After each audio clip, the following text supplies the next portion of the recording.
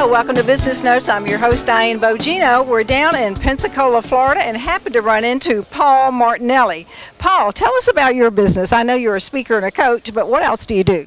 Well, thank you so much, and welcome all of you. I am a speaker and a coach. One of the other things that I do is I work with other prominent speakers and help them develop business models that allow them to take their message out and have more of an impact and influence in their marketplaces. I have been blessed to be able to work with some of the greatest speakers of all time, Brian Tracy, Les Brown, business partners with John Maxwell. So as you can imagine, as a speaker up and coming, to be able to have that influence and that mentoring in your life has just really been significant for me. And what do you think is, describe your typical or your best client. Where do you have your most success with clients? I think where I have my most success is with people who have a very clear vision about what it is that they want to create, however find themselves stuck. Knowing the direction that they want to go, and maybe it's just one or two critical decisions away from being able to have that breakthrough. And what I'm able to do is to come in and maybe help them through a different logical conclusion, taking maybe a different perspective of what they're seeing. My friend Les Brown says it's really hard to see the picture when you're in the frame. So one of the things, I've built 3 multi-million-dollar businesses. I travel all over the world. This past year I was in China and Belgium and South Africa and all over Europe and the UK. So I do have an understanding of some trends that are going on in the world, some global thinking that I can bring in to help an initiative that might be stuck get jump-started. And Paul, I know that you came from humble beginnings, as most of us did. I'd like for you to tell our viewers a little bit about your past, from the high school stuttering to your cleaning business and on up. Sure, you know, I think my story is probably similar to everybody, as you mentioned. You know, on the playground of life, kids can be cruel. Any difference that we have, kids can kind of prey on that and tease. I grew up with a stuttering problem. So I was teased relentlessly. I was told that I was a dummy and hey, stupid. And as I've studied now and I've grown, I've come to realize that our beliefs are created 2 ways.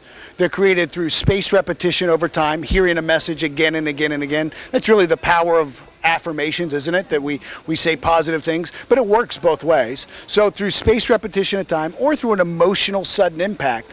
So for me, I had both. I was told that I was dumb and stupid, and I began to believe that. It had a big emotional impact, and that became my belief system. And because most people didn't expect much from me, I didn't expect much from myself. And I always say I kind of rose to those lowered expectations. I ended up failing out of high school. I'd like to say that I dropped out, but that would imply that I had something to do with the decision. It really didn't work that way. They called me in and said, Paul, you know, your educational career has come to an abrupt end. From there, I took $200 in a dream.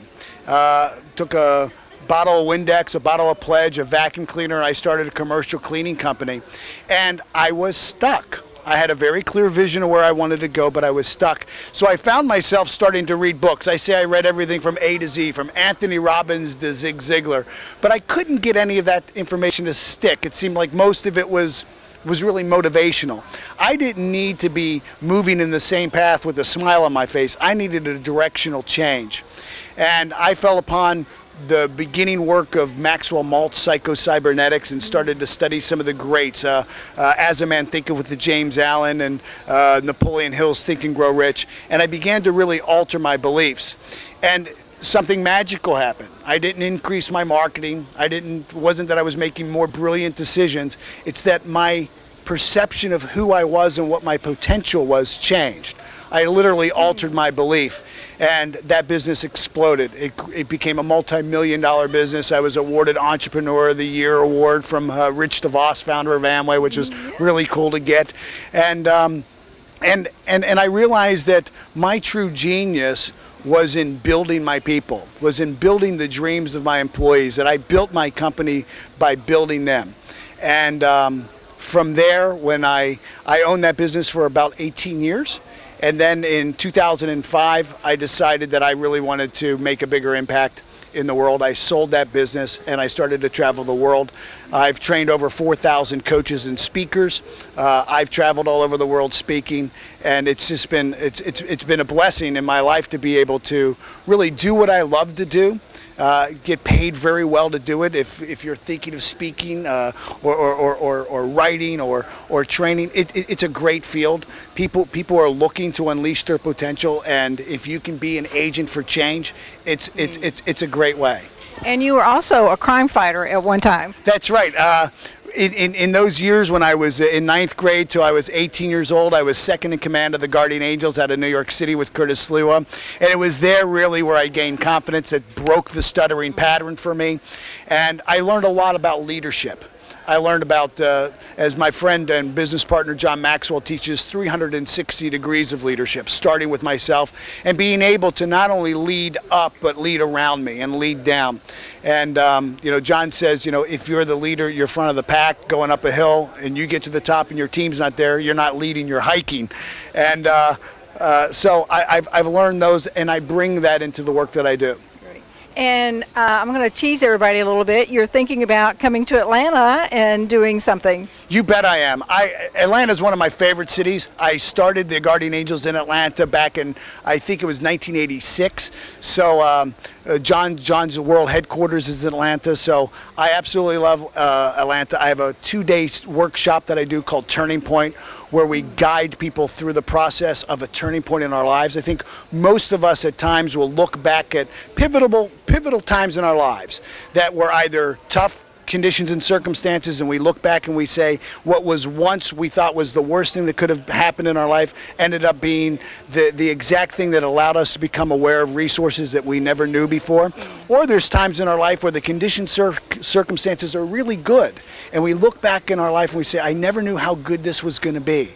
And those times we call turning points. And most of us find ourselves up against the wall, our back right up against the wall, and that's when we kind of catch our balance and move forward into a turning point.